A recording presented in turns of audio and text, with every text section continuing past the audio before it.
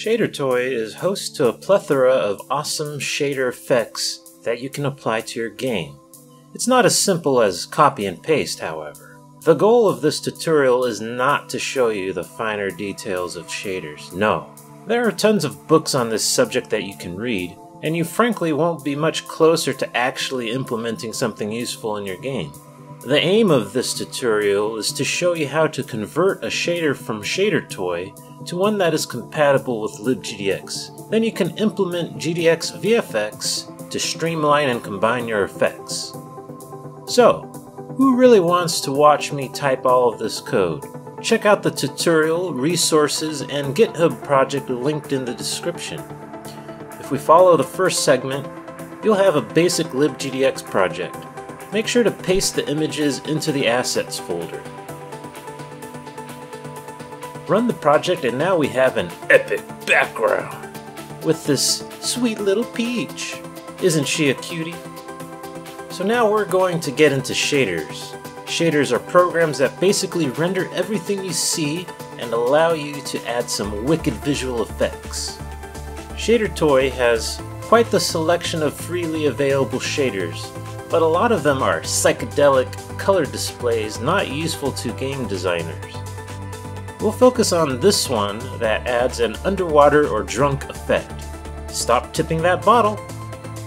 Save this shader code as a text file called underwater.frag in your assets folder. This is what we call a fragment shader. For the purposes of our example, it operates on each pixel shown on screen. I could go into the finer details of vertex shaders and other technical crap, but I don't care. Just read about it in the linked resources. Anyway, use the code from the next segment of the tutorial to load the shader in GDX. Run it. Why didn't that work? You must be thinking to yourself. Did you really think you could just copy-paste that code into libGDX and expect it to work? You fool! Thankfully, you log the errors to the console. Let's break down how we'll adjust the shader so it'll work with the sample project. At the very top of the underwater.frag file, we need to add the following. This ensures that your shader will work on GWT as well as other backgrounds.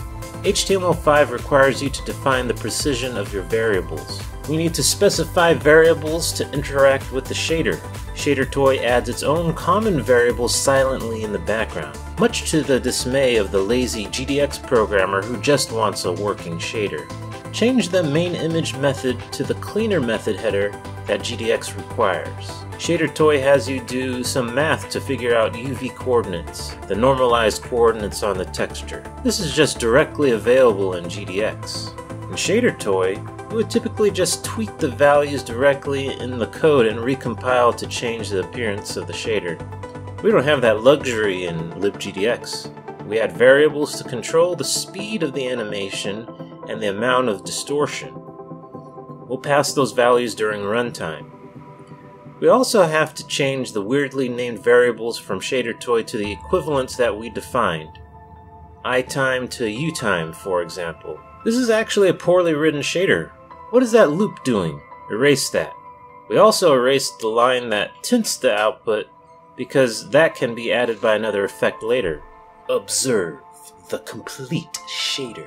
There are some other differences that you need to be mindful of. If you ever see any values listed with a trailing decimal point, add a 0 at the end. 1.0 instead of 1.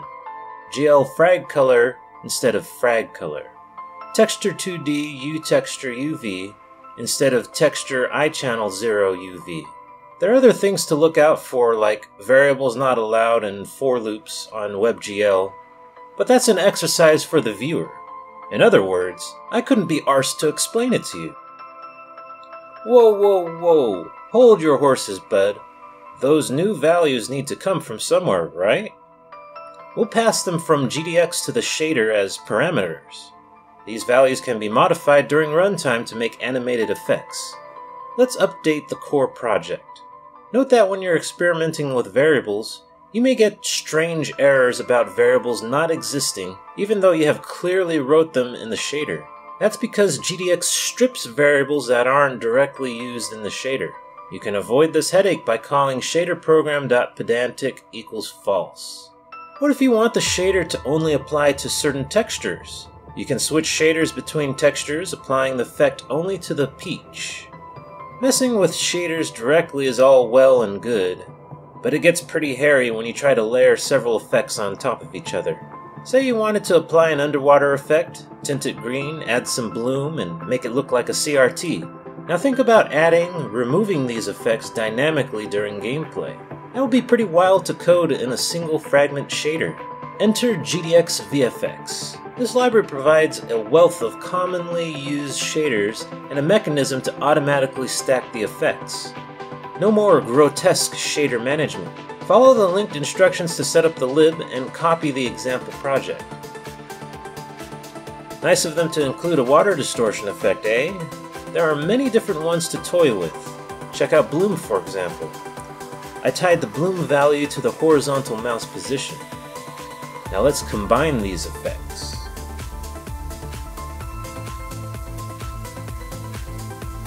How about bloom in the background and tripping balls foreground? The secret is that you have to make sure to enable blending. VFXManager.setBlending enabled true.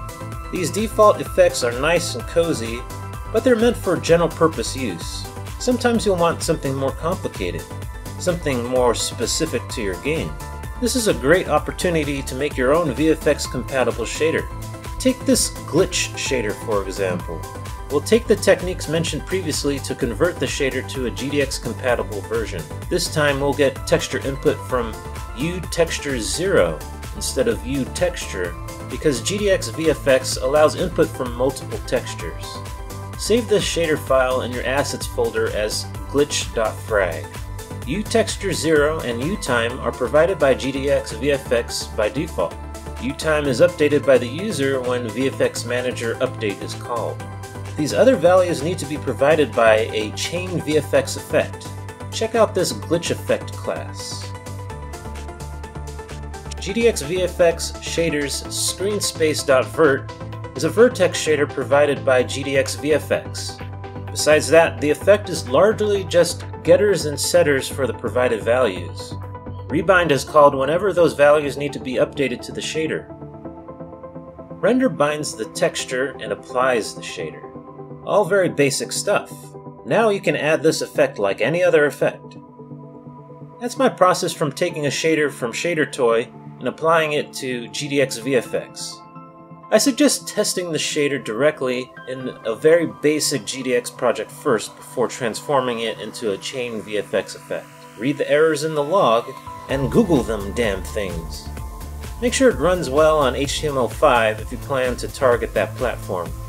Good luck, my FX-hungry friends.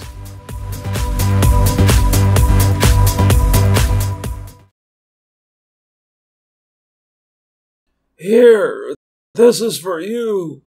You did a good job for me. $500. Worth abandoning all my friends. Yeah, I almost forgot. Microsoft gave me $1,000. I think their idea was that I kill you. But